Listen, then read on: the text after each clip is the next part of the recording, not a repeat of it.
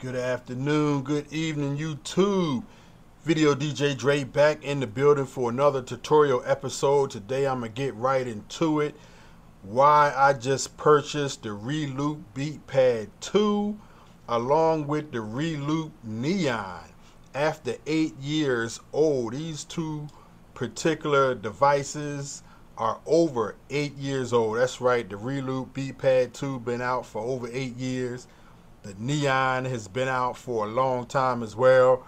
And I'm just purchasing the two of them. The reasons why is because as you get older as a mobile DJ, and I'm talking to you young guys out there as well, because Father Time catches up with everybody and the older DJs. As you get older, you want to downsize your rig. You want to be a little bit lighter. For years I've been carrying around, started out with the Pioneer, mixer, the SM9, I believe, the Pioneer. Then I had two CDJ Nexus 2000s, carrying around 3 cases for years. When you're younger, that's not a problem. That's not an issue, man. It might take a little bit longer to set up, but when you're young, you got the energy, you ready to go. It don't matter. As you get older, you realize that, hey, man, I want to set up a little bit quicker. I want to break down quicker, and I want to travel a little bit lighter. So I recently just purchased this, man, and one of the main reasons why I did purchase this, I did my research, because as you know, it's over 8 years old. So why would I purchase something that old? Well, if you've been following my channel, you know that I recently switched over from Serato to DJ Pro AI, Algorithms AI. And the two of these work together seamlessly. They actually built this particular controller just for DJ years ago. Now, since DJ done came up with all these new updates, and I'm not going to go into them, but definitely check them out. It's a reason for most DJs to want to switch from Serato to DJ. I made that switch because the updates that they put in this program is off the chain. Number one, of course, we all know about the stem controls, but they got the FX crossfader mixing in it. For years, I haven't been a DJ that really messed with sync. I thought it was cheating. But as you get older and as more things become available to you, like stems, hot cues, samples, you got all these different functions at your fingertips. It takes a little bit of a load off your hands when the AI programs can help you out just a little bit, make your transitions, make your mixes sound that much smoother, that much better.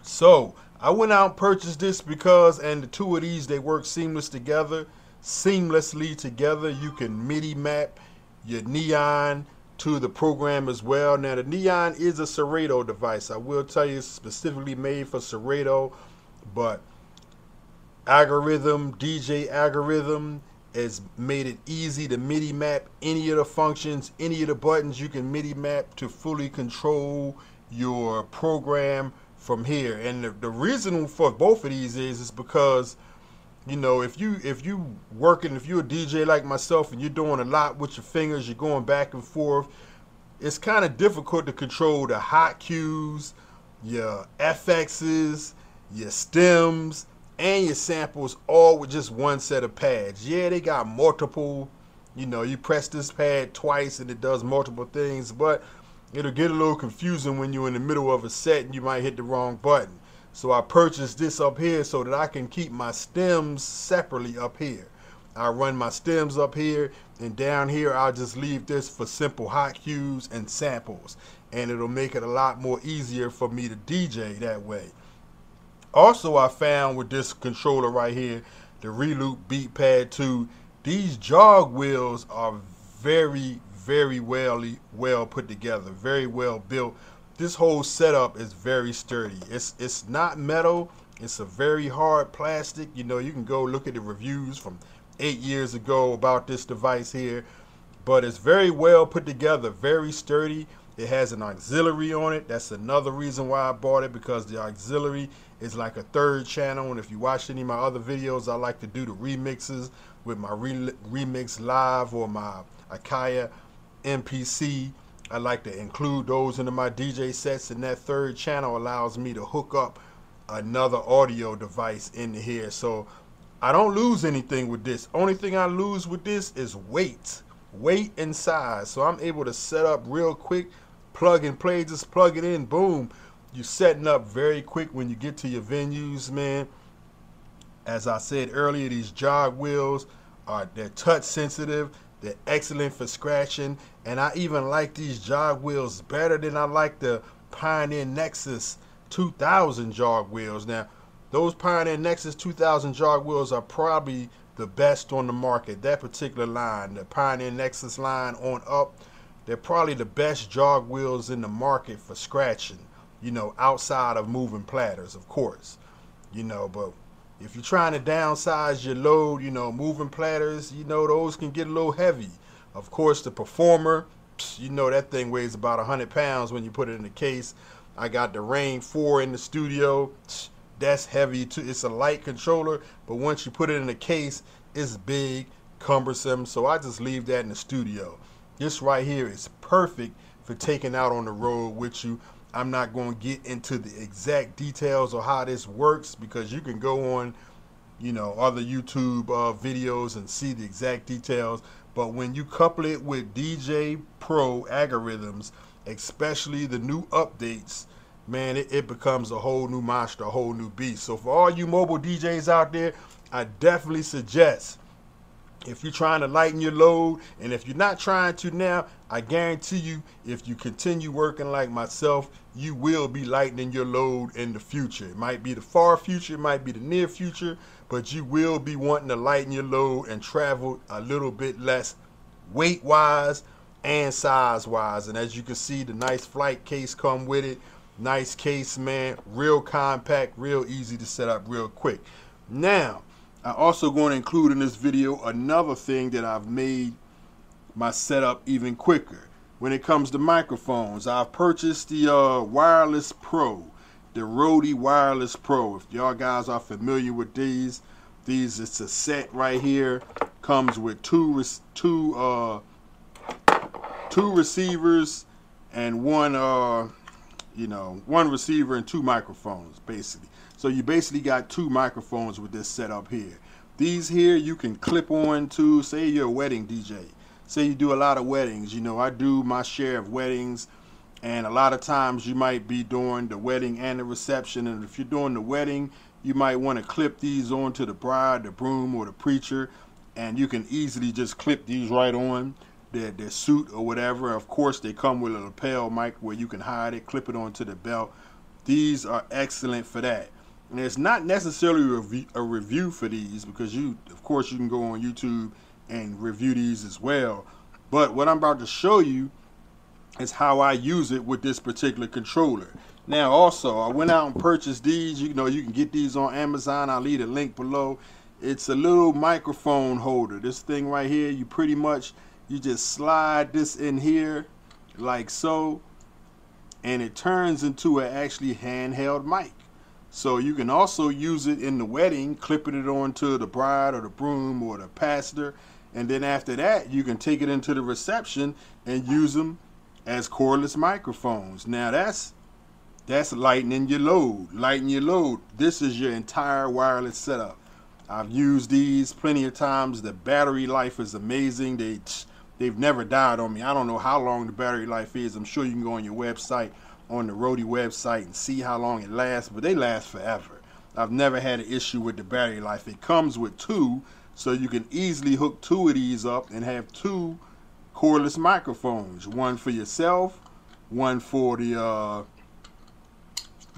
one for the guests, one for yourself if you're the DJ. These are excellent. Now, the key to hooking these up, you know, when I first purchased them, I thought right here, this receiver right here, I thought that I could just buy this right here, plug it right into, I thought I could just plug this right into my mixer, into the microphone. You got a little microphone spot on the front of this mixer, depending on where your microphone jack is at on your mixer. I thought I could just plug this in and start talking. Nothing happened. So I wondered why. Well, the reasons why is because in order for this to work, in a standard microphone system, whether you're plugging it right into your controller or you're plugging it into an external mixer, you have to go out and purchase this Rode. It's called the Rode VXLR Plus. Now they got similar items to this. It actually is a, it transfers the signal from a 3-prong to a 2-prong in order for this to work. So in order for this to work on any mixer outside of the Rode, they got their own podcast mixer. Outside of that system, if you have a standard regular mixer or you're trying to plug it into your controller or your DJ mixer, you have to go out and purchase this right here. Doesn't cost that much. And what you do with this, you plug your receiver, your transmitter, you plug your transmitter into here, to the back of here. Once you plug your transmitter in the back of here, if you have a XLR mixer, boom, you can just plug that right into the top, start talking through your microphones, and they're going to work good. In my case, I have a 1/4 inch here, so I had to go and get another device to switch this over to 1/4 inch. So as you can see, I had to go get a double female connector right here, female on both ends, XLR, so that I can connect it on this end and then also connect it on this end. Might seem like a little cumbersome, but trust and believe, it's very easy to set up. And then once you plug this into your mixer, boom, you now have a wireless microphone system. I can turn this up and you may hear me. Well, let me cut my speaker back on. I think my speaker went off over here. Okay, the speaker's coming back on. Now you have a wireless microphone system. You can actually hear me coming through the speaker over there, and you can actually use both of them. Both of them work just like that. 1, 2, 1, 2.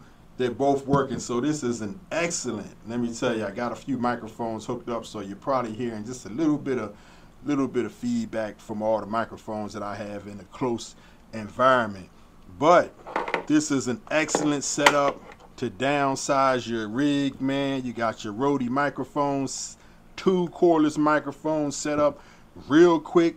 Plug it right into the front of your mixer or the back of your mixer, and boom, you on the go. And combine that with the Reloop Beatpad 2 and the Reloop Neon, along with Algorithms DJ Pro, and you got the perfect size mobile setup for any DJ that's trying to downsize their rig and not lose, once again, not lose any of the professionalism that you once had. Now, if I had to downsize and I was going to lose quality of sound, quality of being able to cut and scratch, quality of being able to do my stems, to do my samples, it wouldn't have been a good idea. But this enabled me to downsize and not lose any quality in anything. I can actually go perform just as well on here than I would if I had the Rain 4, if I had the Rain 1, if I had the 12s, whatever. I can perform just as well with this set as a bigger setup, except because if I'm mobile, it's a lot smaller. So I hope this video helped you guys out there that's trying to downsize your rigs, and I hope you also help you guys out there that's looking for a more efficient wireless microphone system for your mobile gigs. Definitely, hey, if it helped you out, hit the thumbs up, subscribe to the channel, man. Hey, definitely help us out so that I can put out some more quality videos so I can help the people out. All right, once again, thank you, YouTube. Video DJ Dre.